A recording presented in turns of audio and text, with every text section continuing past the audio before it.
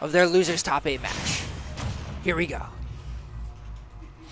3, 2, 1, go! Here we are. Ice just taking a little bit slow. Djohnmark, though, going on a little bit of an aggressive state right now. Both players kind of feeling themselves out, figuring out what to do against each other in this matchup.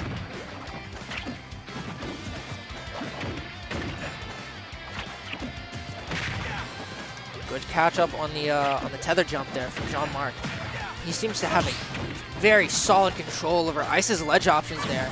However, Arsene's on the table, and this will flip the game even if Ice is able to make use of it heavily in his favor. However, so far he's half the meter down and not getting much use out of it. Only landing a few nicks with guns and the late hitboxes of certain moves like Nair we saw there. Arsene's gone, and Ice not getting much out of that utilization. And now he's dead from fair. Djohnmark taking a swift lead here with only 60 on him now for his first stock.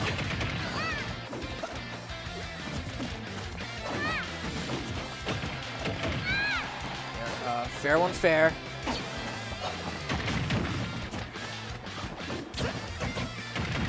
Djohnmark covering from the ledge and slowly forcing Ice across stage. However, that dare is going to reverse it, put him in favor. Missing the dare on that 2-frame. Backer is going to go ahead and recover, and now Ice is able to set up shop just a little bit. However, pulling back off.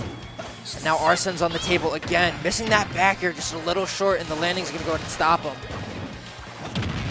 Dash attack, the online Joker special. Backer is going to go ahead and either shield poke or catch Djohnmark right after he drops his shield. Taking a little bit of time. I like that he'd rather choose less invincibility to wait out the Arsene there that Ice has. And again, Ice getting much more utilization out of Arsene this time than he did his first. A nice string there to put Djohnmark at 43%. Ice is slowly bringing the percent deficit back in his favor.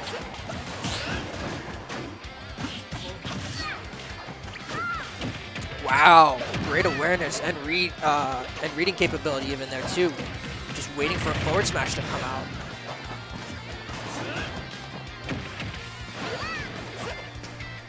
I believe missing his IDJ there for his up air. Poking through with that one though on platform.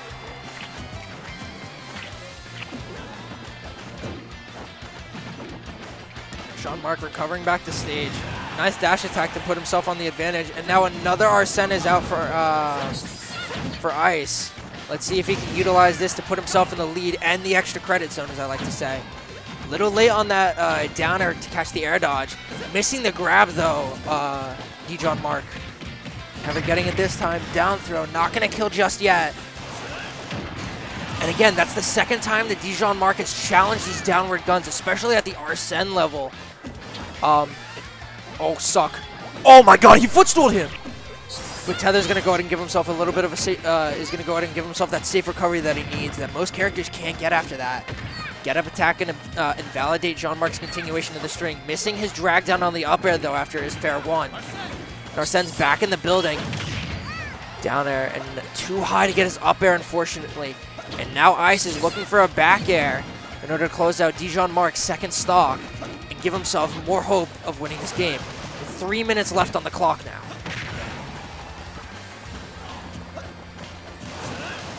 Not challenging the down guns now, forcing Ice to mix himself up a little bit, but that missed impale is going to be punished by an Arsene back air. Ice at a 63% deficit, and Djohnmark with one swift move quickly end this game. However, Ice does have the ability to come back with his quick Joker strings. Also, prowess in general.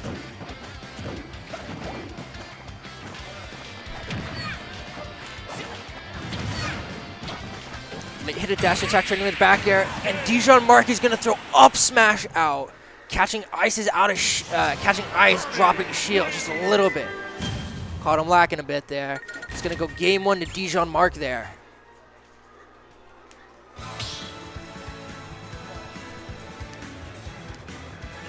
Stop battle, Kirby.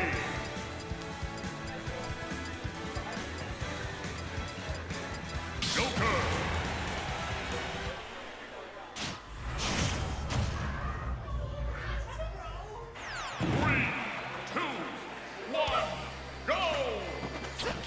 It seems like we're running it right back the way that we had it before, PS2 with the Joker Kirby matchup.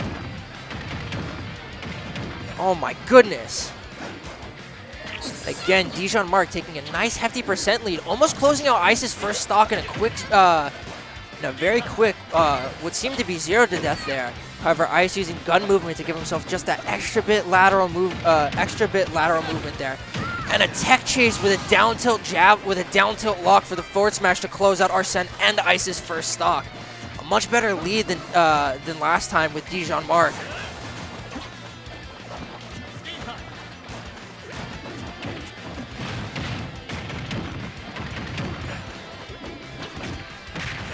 Again, Djohnmark going uncontested with his combos there, swinging hammer, hoping that he's going to catch Ice's jump. Or Ice just a little bit patient, waiting till after the full hammer animation is complete to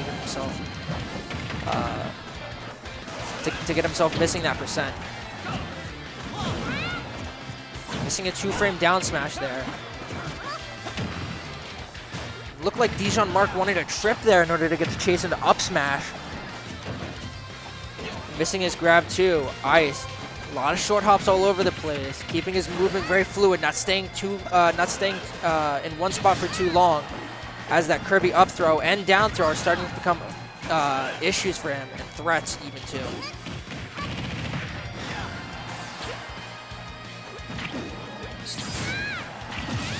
And that back air all the way from underneath the all the way from underneath the stage is going to close out Djohnmark's second stock.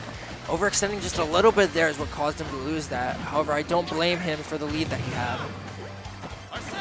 And now Arsene is back on the table for Ice. Took a little bit longer this time, as we haven't seen him use Rebel's Guard at all in either game. However, it's quickly gone, as that up throw is going to go ahead and slam Ice from the platform straight to the skybox. It's something that Ice has unfortunately suffered from in his set with Djohnmark, where he's been having these slow times on Arsene to come out, but they've quickly been stuffed out. I think about only one time he's gotten a little bit of use out of it, but as quickly as it left, it's almost back now, even as Arsene is finally here for Ice's last stock. Could be his guardian angel and savior here. However, a trip on that forward tilt is going to lead him to a forward smash off stage, and that jump out back air is going to go ahead and challenge Ice and close out Game 2 in Djohnmark's favor. The convincing win.